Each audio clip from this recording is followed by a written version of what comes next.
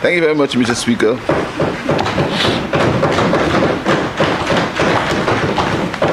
Mr. Speaker, first of all, let me thank honorable members for their support to the estimates, and let me thank them for their support during the last fiscal year.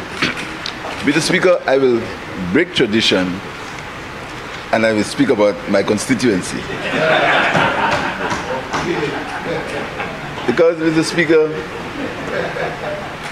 they seem to have forgotten that the Prime Minister has a constituency. So, whereas I may not be able to speak about the CDP, like some of my friends and colleagues were able to, Mr. Speaker, I will just say, Mr. Speaker, that the constituency of Castries East, next year, or the coming year, we intend to do a few things that will enhance the infrastructure of the constituency. Mr. Speaker, we are going to build a community center for Castries North and Castries East, and it's going to be situated at the top of Bocage. And Mr. Speaker, that's the difference in the politics as it exists at that time and how it is now. The member for Castries North was, I don't think he was a prime minister. Probably he was, yes, he was a prime minister. And I said to him, because before the constituencies were cut, AGAD land was in my constituency, in Castries East. When the boundaries were realigned, AGAD land went to Castries North. But, you know, I normally got many votes in AGAD land. It was because I remember we built a road in AGAD land. It was mud. The land was, it belonged to, I forgot the guy's name, and we acquired it. We acquired it between 97 and AGAD, Mr. AGAD. We acquired it and we built a road going down. And these people were, and you know, when in politics, Mr. Speaker, and the member of Castries South is right, and you do things to people, people come back and they tell you. And people used to tell us how there was mud. They could not get to their homes because there was mud. If they bought a car, they had to check the rain because they couldn't drive it down. And we built that road and we acquired the land and sold it to the people. So in AGAD land, I got quite a few votes. So when the boundaries were changed, I said to the member for Castries North, and we were in opposite sides, that listen to me, these people need they need a community center. Because Bocage, there was no community center in Bocage, and Bocage again is a place where I got many votes, and I want to thank them. I still get many votes there. So we had a discussion, and we identified a piece of land at the top of Bocage, adjoining Bocage, going into Mondidon, and going on to AGAD land. And we acquired it. We acquired it. And it stayed there as usual. I mean, in the construct he was in before, I'm sure, once they had an inclination it would help Castries East, they wouldn't do it. So they did not do it, but so we put a chain across, and then we got back in government, and again priorities, we decided let the economy get a little stronger. Let's see what we can do. And this year we have the funds, we've got the designs, and we're going to start the community center for the people of Bocage and AGAD land this financial year. In Bocage, Mr. Speaker, we are going to construct a children's park just opposite the Bocage school. We're going to construct in a children's park for the young people, for the children of Bocage, for them to be able to recreate. Right across there, we've got the designs, we're going to start it. We've put lights on the Bocage court, but I want to warn this vandalism that's taking place. And I make no bones about it. This vandalism must stop. You cannot afford to be building infrastructure and public facilities, and people just damage it. Mr. Speaker, this is something that I'm very firm. This vandalism must stop, Mr. Speaker. So we've done the Bocage Court twice. We're going to do it again, Mr. Speaker. So in that area, you'll have the Bocage Court, and you'll have the playing facilities, the playground for the children. We've done that road, Mr. Speaker, the road going across between Mondidon and Bocage. And then I understand the Minister of Sports. We did the Bocage playing field where we resurfaced it, we put lights in it, and then we built a wall across, because the guys, as their skills increased, they kicked the ball so hard, they used to break the window panes of the neighbor.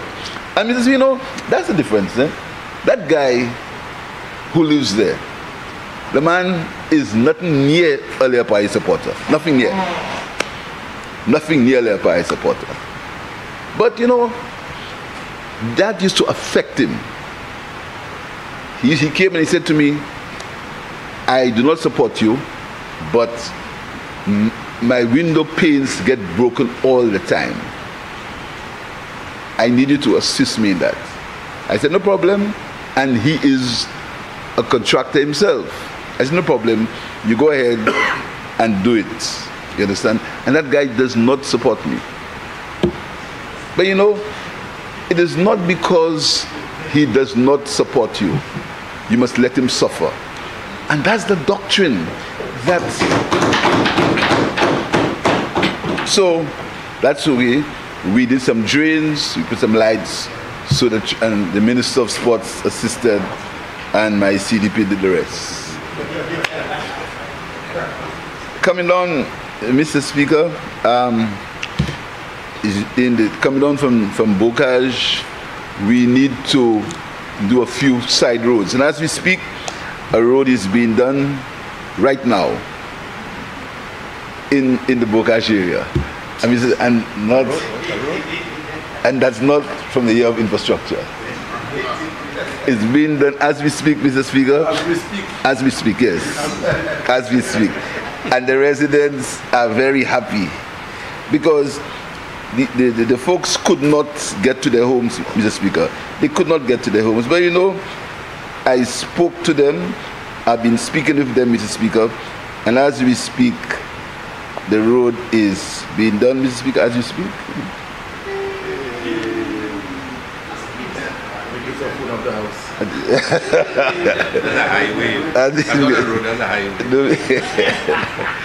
As we speak, Mr. Speaker.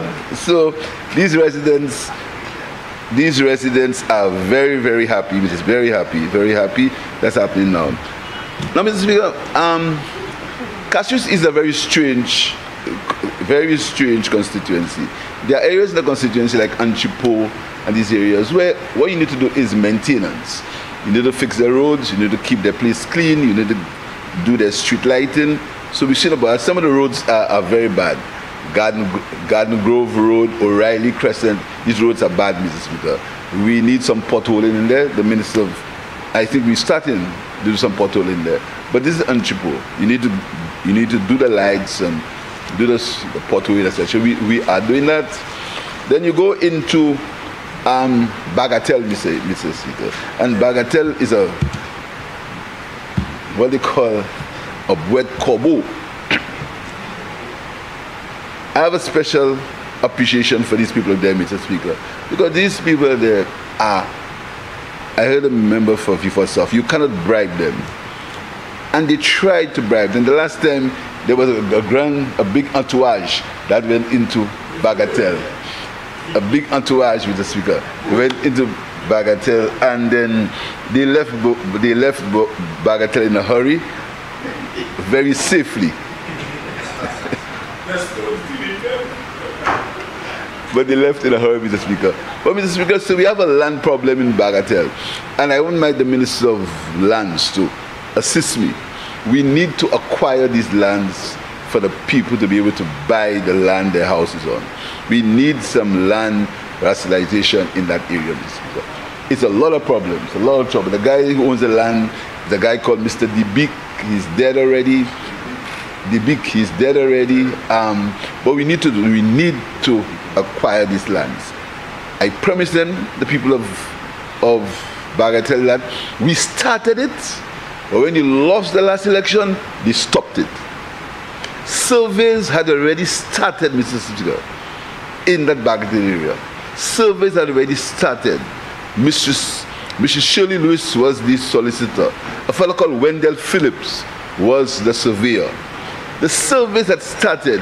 People had put deposits on the land, Mr. Speaker. You know, because it was not in my constituency, they stopped it. Mr. Speaker, when you see this self-righteousness is displayed in this honorable house, we who feel it, we felt it, Mr. Speaker. Surveys had started. They stopped it. Right now, I think we have to pay back their deposits. It's a whole set of confusion, Mr. Speaker. But in the meantime, we are improving the infrastructure in that area.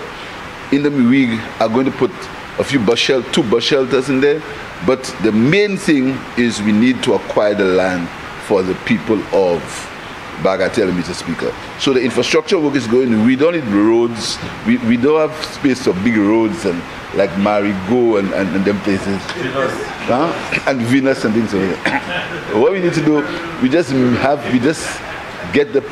the people to be comfortable, and we are doing that, Mr. Speaker. Coming down, Mr. Speaker, just across the road.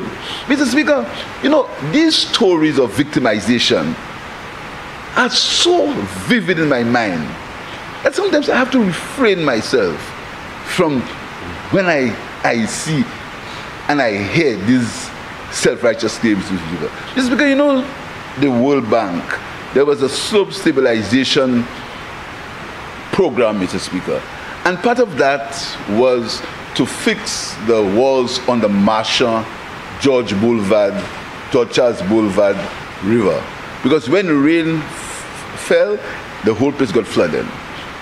We did the George Charles Boulevard side because that was the side where it got flooded a lot of times, Mr. Speaker. So when people don't know, so when I hear them talk, and they try to send all kind of people to run against me, and they try to have the same old refrain, what Pierre do for Marshall, I just laugh at them, you know, because he who feels it most knows it. They have no idea, because what they thought Marshall was good for was for demonstrations.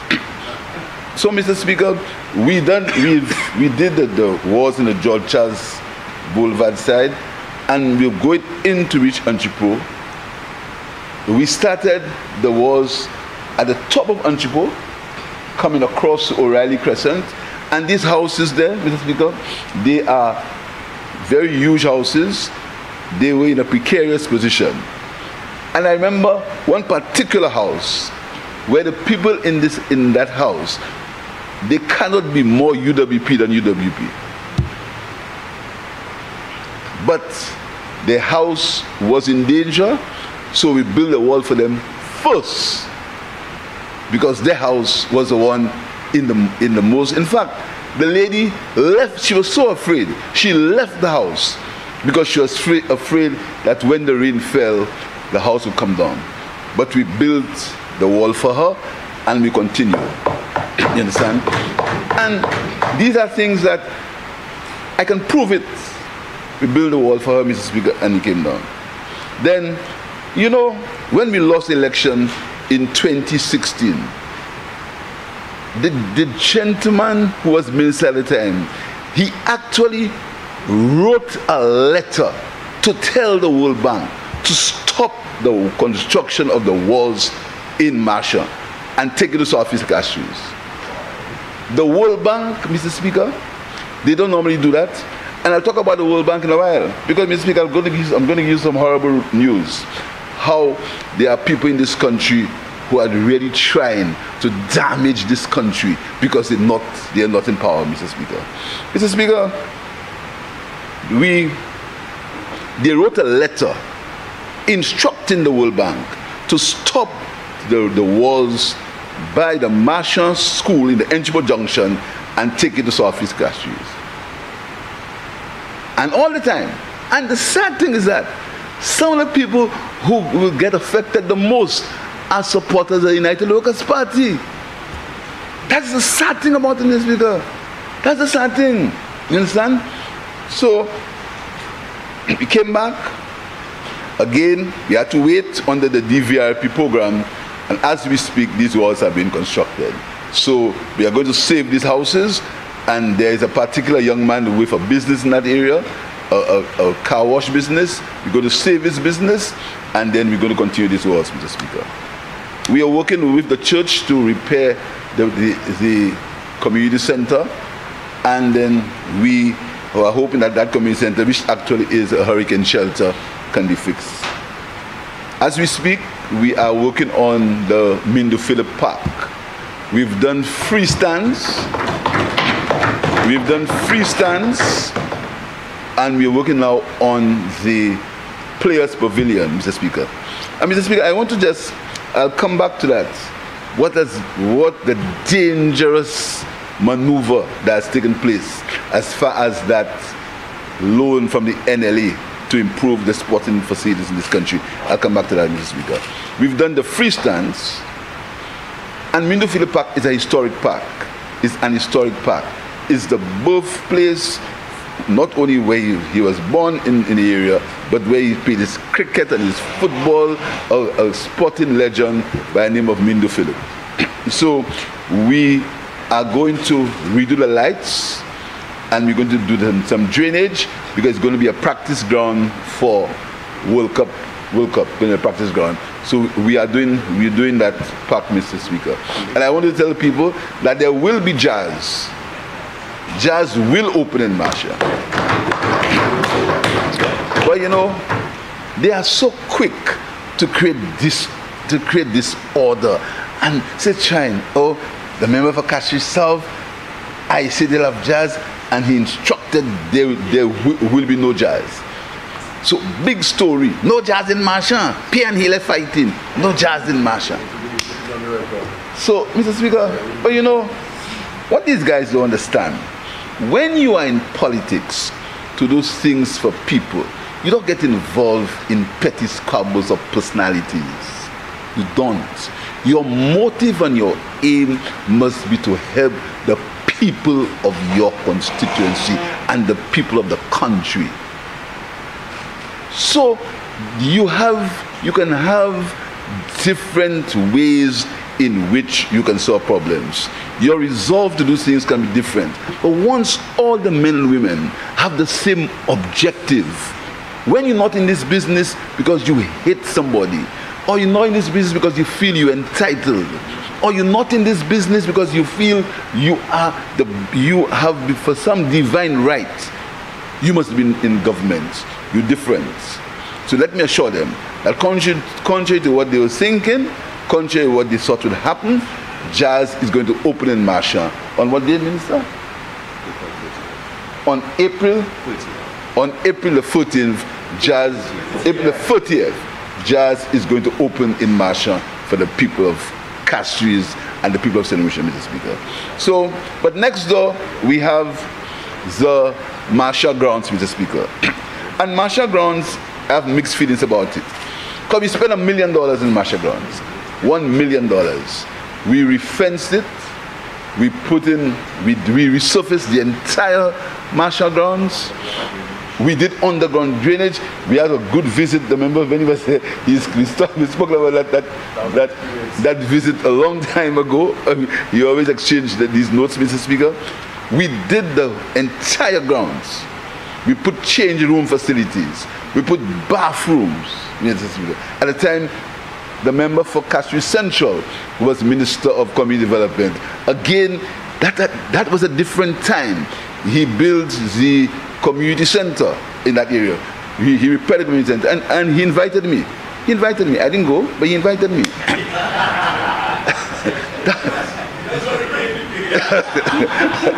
But you see, Mr. Speaker, that was a different time.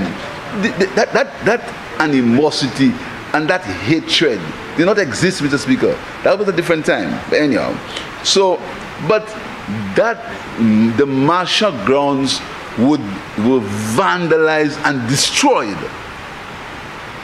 Mr. Speaker. And that really hurts me.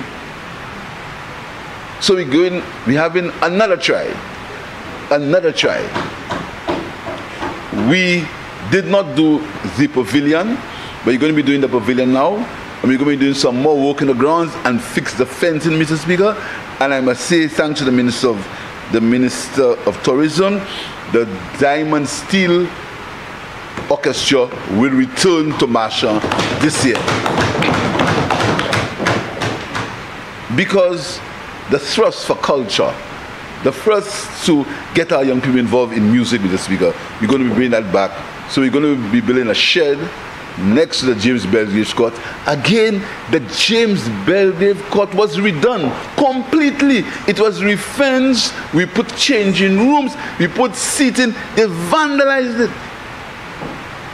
They vandalized it, Mr. Speaker.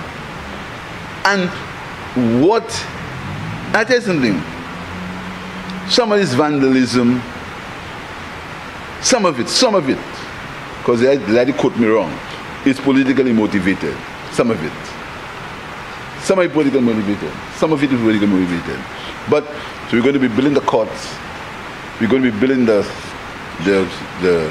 band room for the steel band, and we're going to be repairing the James Belgrave Court again, Mr. Speaker. So that whole facility, Marshall Grounds and Minderfield Park, is going to be redone.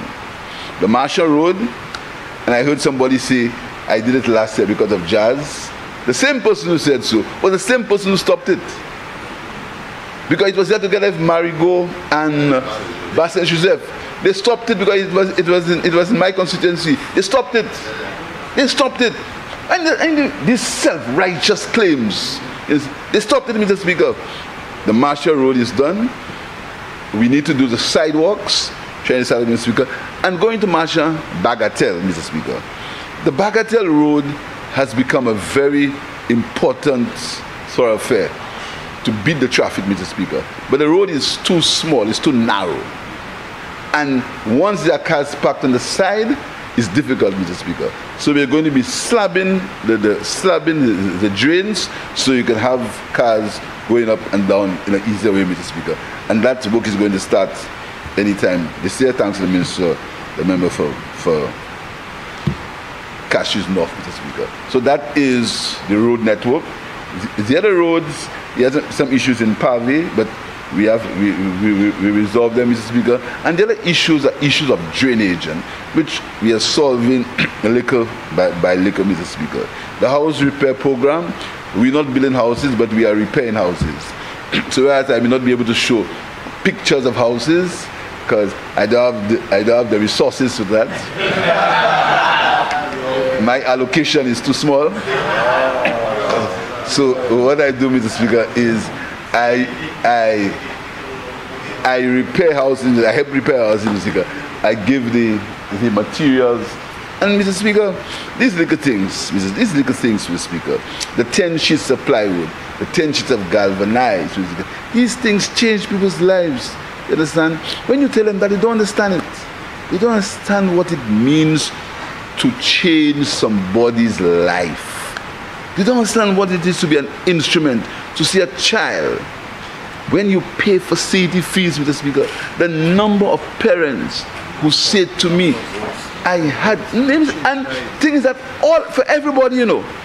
We don't pay facility fees for one set of children, you know. Everybody, Mr. Speaker. So I don't come here and talk about what I do for my constituency. I don't win my constituency. I win it because the people love me, and I win it because the people and we work together, Mr. Speaker. We work together, you understand? And I don't come and I don't boast and say, but the challenge is, as I was telling Mr. Speaker, come in the east and beat me. That's the challenge. So every year is the same thing. Every year is the same refrain. Now I understand they are debating between customs officers and fellows who carry luggage on the airport and all kind of different kind of people. Yeah. All can be. So, Mr. Speaker, but I want to thank the people of Cassis East. I want to thank my constituency group. This year, we're going to be doing the things I said, and some more. But these people, Mr. Speaker, these people are stoic. These people are loyal, Mr. Speaker. These people are people, their resolve is strong. So no matter what they try, Mr. Speaker, these people understand. They understand the relationship between the parliamentary rep and them, Mr. Speaker. And I want to tell them, I know they're not seeing me as they want to see me. Their complaints, and some of the people, Mr. Speaker, some of my adversaries start already. So Pierre, you know. You Pierre. But I always tell them, Mr. Speaker, what do you prefer? Do you prefer to have your parliamentary rep as a prime minister, or your parliamentary rep as someone that will be told you just start to cry and now you're crying? Which one do you prefer? I sat right there and I was told from right here. Here, yes. No, you weren't there, not you. There. It was there. There, yeah, there. There, yeah, by him, yeah. Him, he's here. Yeah. I was told, I was complaining. I was still, that you crying for? That you crying for? You just start to cry. These words will remain in my head forever, Mr. Speaker. So I tell my constituents, do you want to go back to that era, Mr. Speaker? And they understand. So, Mr. Speaker, I know that some people are complaining about not seeing me.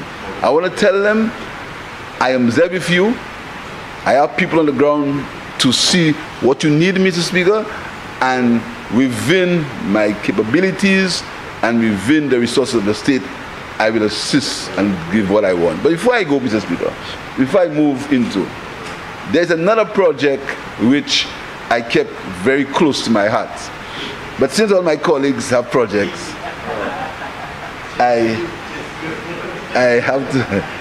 have to say something, because if not, Mr. Speaker, you know a place called Kalalu? A fellow used to sell hard-boiled eggs there. Kalalu is the man.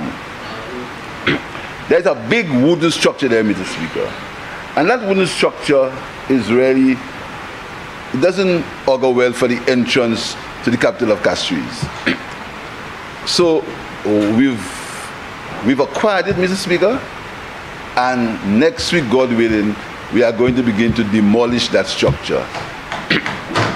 Demolish that structure, Mr. Speaker, and we are going to have a grand entrance into Marshall. We'll have the roundabout, and we're going to do something in that area so Marshall can look like the constituency. Yes. So that's going to happen, Mr. Speaker. That's going to happen. We're going to start next week. I'm the Minister of Physical Development and Shores. It happens next week for me. So we can start, and then I will go back to the people to tell them how we're going to redevelop that whole place, Mr. Speaker, because the children's park is there already. So we develop that whole, so the whole entrance to Marshall will be changed, Mr. Speaker. So, Mr. Speaker, I just thought I would give you a quick glimpse of what's happening in my constituency. And I want to thank my colleagues, because they understand that the Prime Minister's constituency is normally left behind. But we will try, and I must say they understand that, Mr. Speaker, and they assist in getting things done for my constituency. Because a lot of people believe when the Prime Minister owns the treasury and he can just say, do this, do that, do this. One day a guy came to me, he said to me, I said, boss, I can't see. He said, boss, you can't do that. He said, boss, you are the Prime Minister, you know. And he stressed on the word prime, you understand? So he thinks that because I'm Prime Minister, I can just go to the treasury and take the money and do whatever I want. I can't. And I always tell them I can't, Mr. Speaker. I can't. Mr. Speaker, can we just speak a little, Mr. Speaker, on what's happening in, we spoke about the constituents, Mr. Speaker. I want to just say a little bit on what the member from Miku South said. Mr. Speaker, as a member for Castries South, the member from Miku South I expected a former Minister of Finance to come to this honorable house after he wants to say when to speak and all kinds of things about who speaks first and who speaks last, Mr. Speaker. I thought the member will come with some substance. He will come and give a critical analysis of what happened in the estimates, Mr. Speaker. But, Mr. Speaker, the member for Mico South, his delivery, his content was lacking substance. It sounded like a guy who is really suffering from what they call chagrin pouvoir. It was filled with bitterness, personal attacks on people. It was filled with innuendo and filled with misinformation and untruths, Mr. Speaker. But, Mr. Speaker, something happened. A letter was written to me and copied to the World Bank and the IMF. Copied to the World Bank and the IMF. And that letter was constructed in a way to cause the IMF and the World Bank that we've worked very well with, that we've respected and they've respected us, to look at us in a different light, Mr. Speaker, with a view to causing the people of St. Lucia to suffer. With a view of people of St. Lucia suffering, because the opposition believes that because they are not in power, the people must suffer, Mr. Speaker. So you write a letter, copied to the World Bank, the IMF, the Chamber of Commerce, the directors of the bank. A letter that is, the contents are untrue, Mr. Speaker. The contents seek to put the whole finances of the country in a bad light, Mr. Speaker, after you've heard a budget that for the first time since 2016, and the records will show you, we are experiencing 3 years of surpluses. And you write the World Bank and the IMF to try to turn that around, put us in a bad light, Mr. Speaker.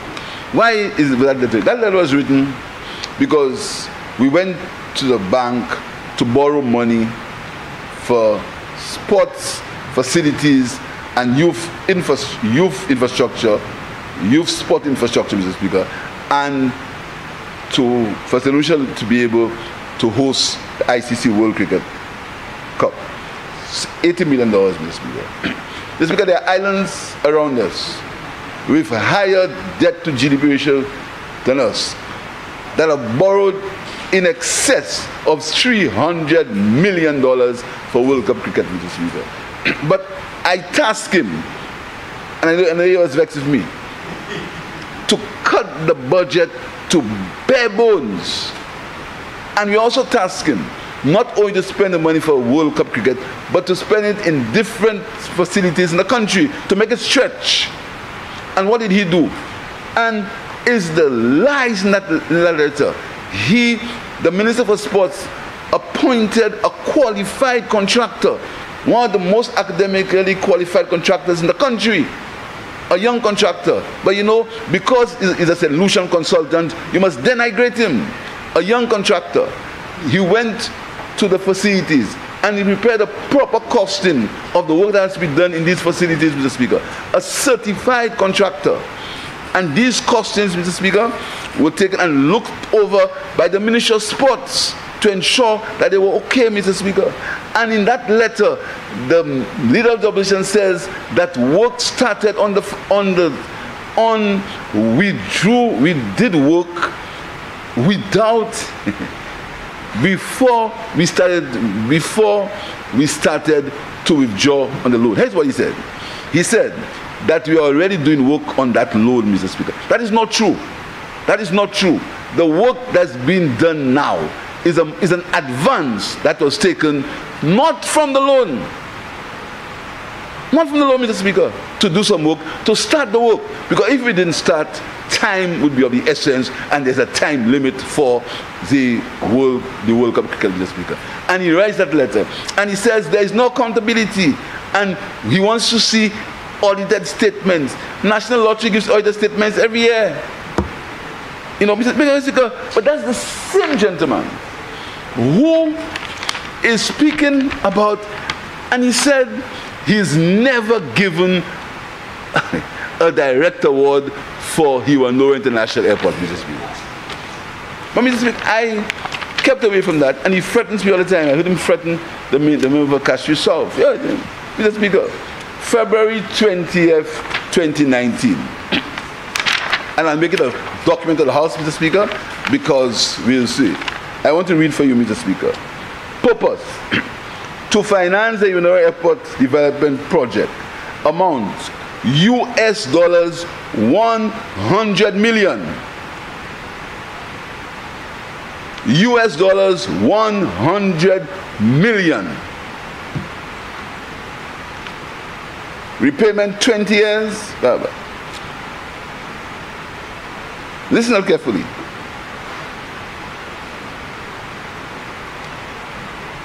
Other particulars of the loan contained in the proposal and the proposed loan agreement are subject to negotiation between SLASPA and the Exim Bank, except that the government of St. Lucia will approve the specific terms of the proposed government of St. Lucia guarantee. Guarantee. The same guarantee is complaining about. Guarantee. And Section 28 of the Act will apply such guarantee. Finally, I wish to confirm to you officially and in writing that the government of St. Lucia has identified Overseas Engineering and Construction Company as its preferred contractor for the project. That is a gentleman who says he never told anybody who to get a contract to build the airport.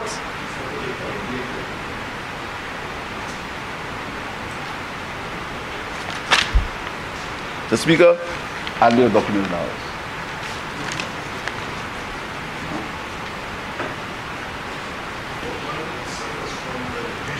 Mr. Speaker, that, and you heard today that it was all the projects for the airport were tendered. You heard that today? Didn't you hear it today? Yeah. That the tender was tendered, Mr. Speaker. Mr. Speaker, that is the kind of things that we have to subject ourselves to, Mr. Speaker. Now, Mr. Speaker, let me just explain again the concept of surpluses again, Mr. Speaker. Let me do it in layman terms. Mr. Speaker, think about a family. They have income. From their income, they buy their food, they pay their electricity, Mr. Speaker, they send their children to school, they haven't got to pay for CD fees again, they buy their school uniform, etc., Mr. Speaker. That's the family, okay? But they want to buy a house or even a car. But the money they get, after they've done these expenses, they cannot pay the loan for the car. So they have enough money to feed themselves, but they cannot pay their car loan. So they have a deficit. So they have to borrow money to pay their car loan. That is the state of the country that the member for Miku South left us. We had to borrow money to pay our loans. That is the economy managed, you know. That is called a primary deficit. In fact, he even had a current deficit, in that he spent more for basic things than he got income. And the member for Kajita was clear. And he says it's because of taxation. Mr. Speaker, listen to the two elements of taxation, he says, that was caused us to increase our income, Mr. Speaker. Listen to the logic. Let us agree with him and say that, let's agree, and say the petroleum tax is what increased our revenue and caused us to have a surplus. But Mr. Speaker, If there was no buoyancy in the economy, people wouldn't buy gas. If there was no, how would people buy gas? If there was no buoyancy in the economy, if unemployment wasn't down, and if more people weren't working, and if more minibuses weren't running, how would people buy gas? Or how would the government get a tax from it, Mr. Speaker? Then he says it's because of the cost of cooking gas. We put tax on cooking gas, Mr. Speaker. Mr. Speaker, I mean, this must be something wrong, Mr. Speaker. Mr. Speaker, we subsidize cooking gas for the public of St. Lucia. The 20-pound and 22-pound cylinders, an average of between $16 and $22 per cylinder of gas. And the most during the member for Microsoft time was $8 or $9. And he stands and he says that because of taxes on gas, Mr. Speaker. Mr. Speaker, we're not going into that conversation about flour again. The minister has said several times we subsidize flour, Mr. Speaker. But figures do not lie. Figures never lie, Mr. Speaker. The increase in revenue in the country is due to two things. One, because of the increase in economic activity that's been generated because the economy is growing. And secondly, a bit of inflation that's caused the price of things to go up. But Mr. Speaker, you can feel the buoyancy in the economy. You can feel it. You can feel it in the country, Mr. Speaker. When so many people want to be vendors, when so many people want to sell things by the roadside, it's because there are people, there is money, and people are buying things. Mr. Speaker, when you have an economy where you've given about more than 200 people grants, young people, to go into the businesses, Mr. Speaker, and these businesses are surviving because there's buoyancy in the economy. The MSME program, Mr. Speaker, the community tourism program. But so, Mr. Speaker, it is clear in the figures, the economy is growing, Mr. Speaker. There is more revenue, and the figures do not lie, Mr. Speaker. The surpluses we are showing here are surpluses that show that the economy is growing, and if things continue without downside risks, there are downside risks. There's climate change, there's increase in the price of fuel, there are wars, etc. If the downside risks do not materialize themselves, Mr. Speaker, this economy is going to grow, and it's going to grow further, it's going to grow bigger in 2024 and beyond, Mr. Speaker. But we've been truthful. We've said that there's an overall deficit. We've admitted that. We said that whereas there's a primary surplus where we can pay part of our loans from our income, overall we have to borrow to continue the work of the country, Mr. Speaker. And that is why there's an overall deficit. And we are working assiduously to get that deficit down, Mr. Speaker, so we can have a surplus in our overall surplus in our economy, Mr. Speaker. And I predict that all things being equal, Speaker, our aim is to have an overall surplus in the next 4 years.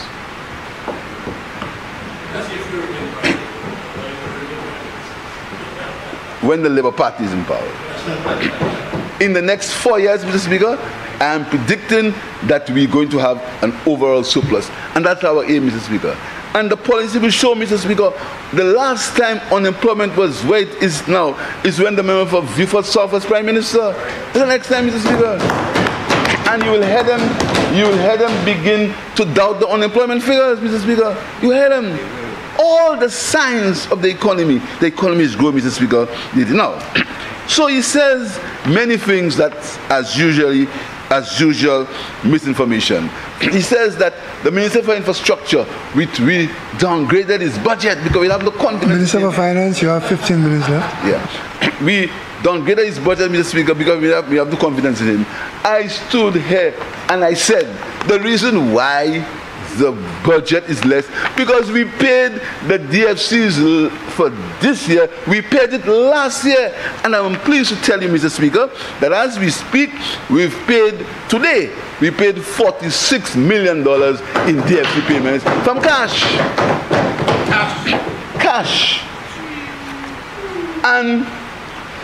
according to my friend Sahot, they said it came from the what? It came from the black box. What? The lock box. You know where it came from, Mr. Speaker? It came from prudent financial management, and also came from not taking loan proceeds and squander it, Mr. Speaker. So, and next year, this financial year, we are going to be doing a novel thing, Mr. Speaker. We are going to be starting a sovereign wealth fund for the young people of St. Lucia. That's where we go, but that is for the policy, Mr. Speaker. So here he goes.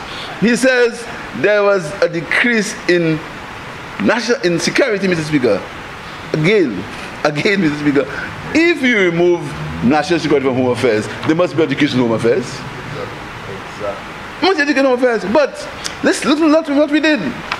Borderlay, due to the fact that this Minister of Finance doesn't allow people to just tell him things, we found that locally we could do the fencing at Borderlay at about less than a third the cost if we had imported it. So we did the work at Borderlay, the fencing work which is going on, Mr. Speaker, and it's going to cost about a third of what it would have cost if we had imported, if we had done go as we and go foreigner to do it. A local firm did it, Mr. Speaker. So we have saved that kind of money. So that's where the saving is, Mr. Speaker. That's where the saving is.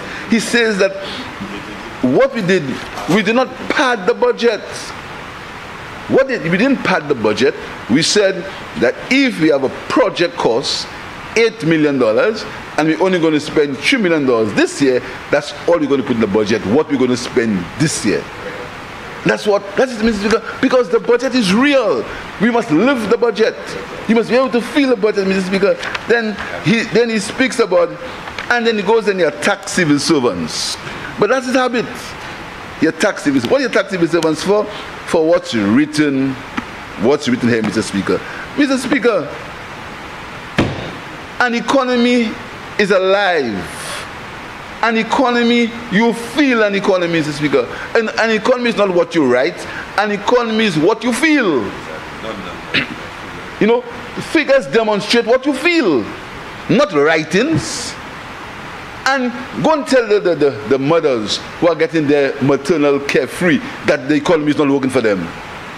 Go and tell and Mr. Speaker, we must give a special recognition for the Minister of Sports, for the semi-professional football league. Go and tell.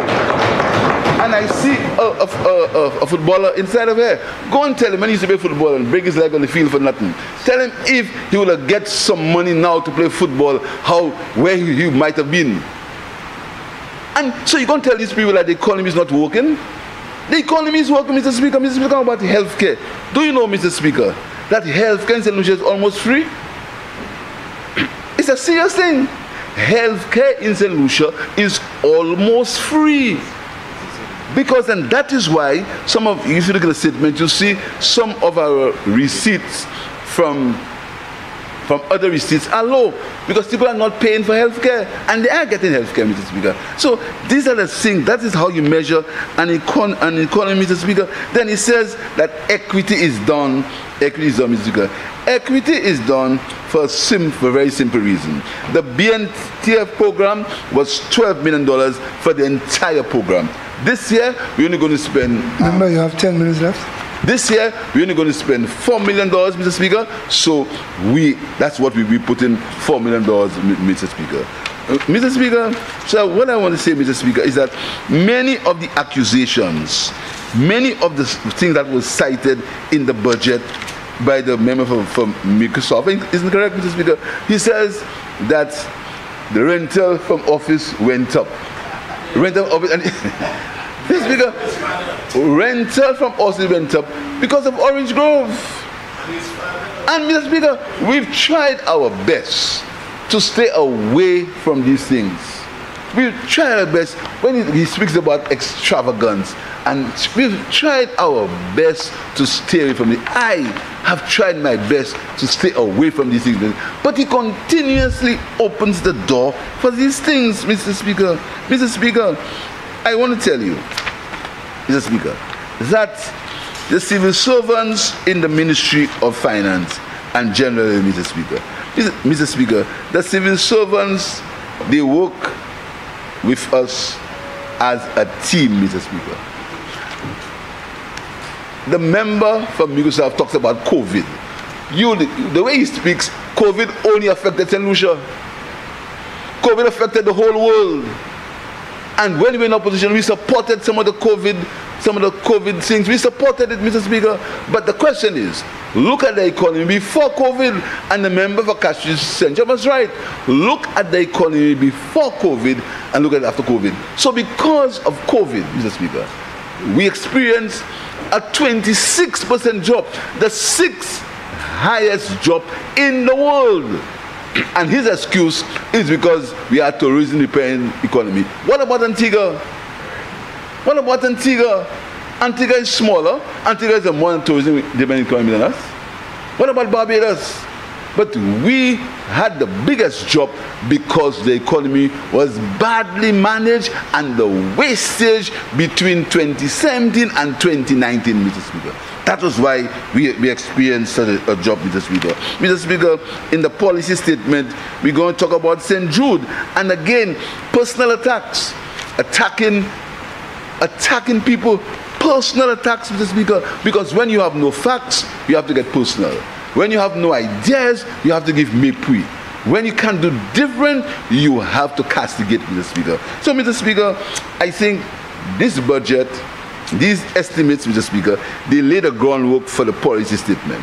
And, Mr. Speaker, in the policy statement, there are many exciting things to look for. I had 30 infrastructural programs, Mr. Speaker, and I did not put all. I didn't even mention tourism, Mr. Speaker. I believe, Mr. Speaker, we, in the policy statement, I think we'll be able to outline at least 50 projects. At least 50 projects that will start in this financial year. And you're going to hear the largest private sector investment in tourism and in housing for a long time, Mr. Speaker. The last time so many hotels will be starting in St. Lucia was when we were in government with the member for V4 South, Mr. Speaker. And I want to say to you, Mr. Speaker, that I want to tell the member for Castries North, Mr. Speaker, that these personal attacks, Mr. Speaker, we don't need to defend you because we understand that it's sour grapes, Mr. Speaker. We know it's sour grapes. I want to say that we are very comfortable with the member for Castries North in our team. He's a team player. We are very confident, Mr. Speaker. And I want to say to him, Mr. Speaker, that we are ready and willing to work with him. Blue wave, red wave, whatever wave. Once our objectives are the same. Once we intend to serve people. Once we have no egos. Once we have no self-entitlement. We are going to work with him, Mr. Speaker. We work with him, Mr. Speaker. The member for Central Castries, the member for Castries North, Mr. Speaker. We welcome them in the cabinet.